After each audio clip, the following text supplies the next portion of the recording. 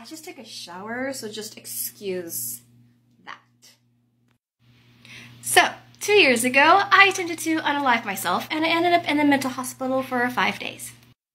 In the mental hospital, I was diagnosed with borderline personality disorder. BPD is known for their emotional outbursts and mood swings, which I do not have. You see, getting angry is a natural human emotion, and I rarely ever get angry, whereas for someone with BPD, it is a daily occurrence for them. And I only get mad when it matters. If I'm passionate about something, I'm going to let you know, and I will go on a rant, and I will get very defensive about what I believe in. But I also have control over my emotions. So if you see me flip a switch, it's not a mood swing, it's me choosing to act that way. Because I know when I need to stop myself, and when it's time to diffuse the tension. You also don't know what's going on inside my head. I do deal with depression, and I have a lot going on in my mind. I also have abandonment anxiety.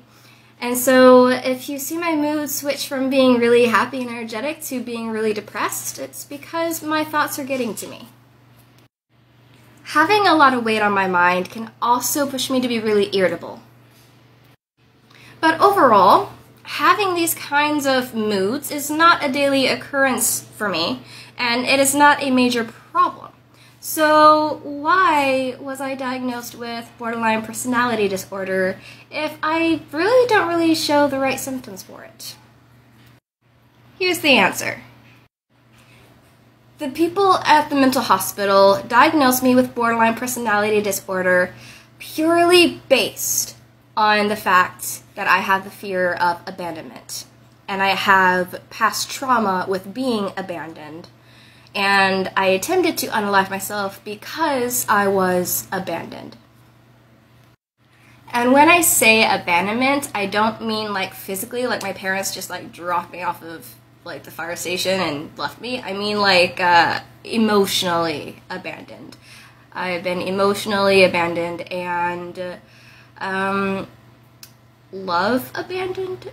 I've been deprived of love and affection from this dude I love, so yeah. I don't know.